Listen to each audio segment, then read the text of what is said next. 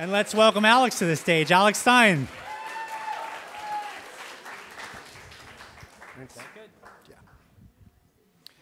I am obsessed with the Iditarod, which is an 1,100-mile dog sled race that goes from Anchorage to Nome, Alaska.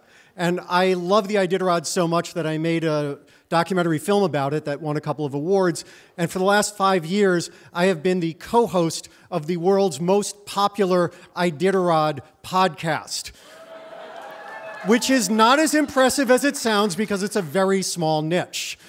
But I have never driven a dog team. And my friend Robert, who co-hosts the podcast with me, said, why don't you come up to Alaska and you can drive some of my dogs? And I said, great, because I'm an idiot. And then he said, I'll give you 8 dogs, yearlings, and we can go on this 7-mile loop around the back and it'll be fantastic. And I said, great, again, because again, I'm an idiot. And it started off really, really great. And there is nothing, by the way, that compares to the absolute joy that a sled dog feels when it starts to run. I hope you all get to experience that one day. And it was going really, really great. And after about a half hour, I thought to myself, I can do this. I've gone 5 miles. It wouldn't be that big a deal to go another 1,044 miles and complete the Iditarod. And then we came to this hill.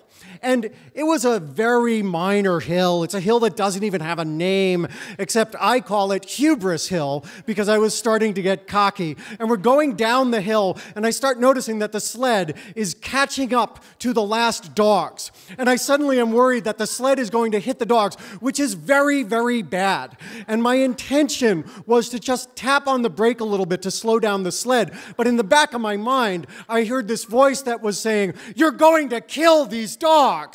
And they cost more than your car. Plus, they're beautiful, and they're athletes, and they're fucking dogs. What's the matter with you, you monster?" So I slammed on the brake, and the sled tips over, and I fell in the hard-packed snow at a very weird angle and could not get up for a really long time. And my shoulder was dislocated, and I was in so much pain, and Robert kept saying, get up, and I said, no. I'm going to live here from now on, in the snow and the ice where it's 10 below zero.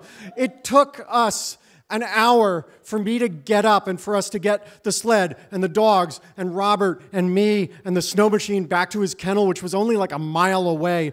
And then Robert starts Googling and YouTubing these videos for how to pop a dislocated shoulder back into place.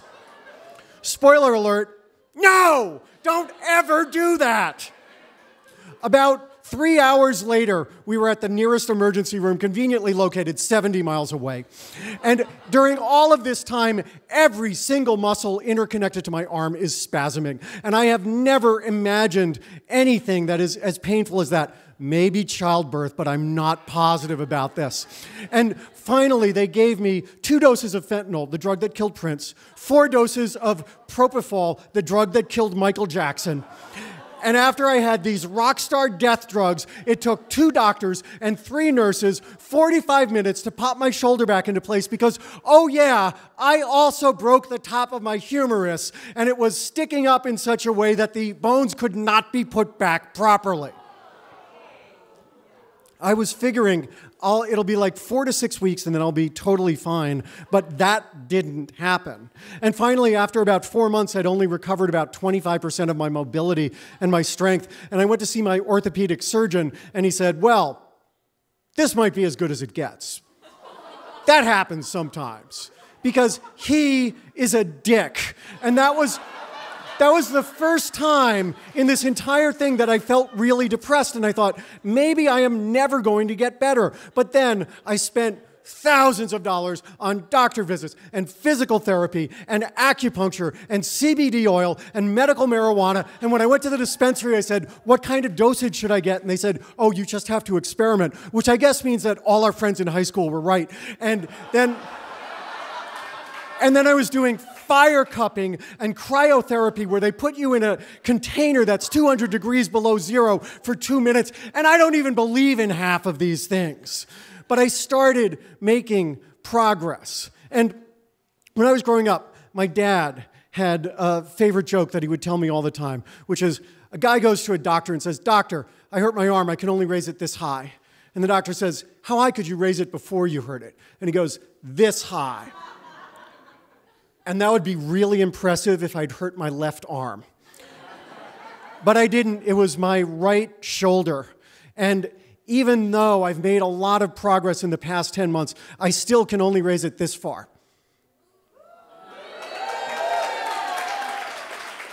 And listen, I do not believe in intentions and that you can manifest change in the world.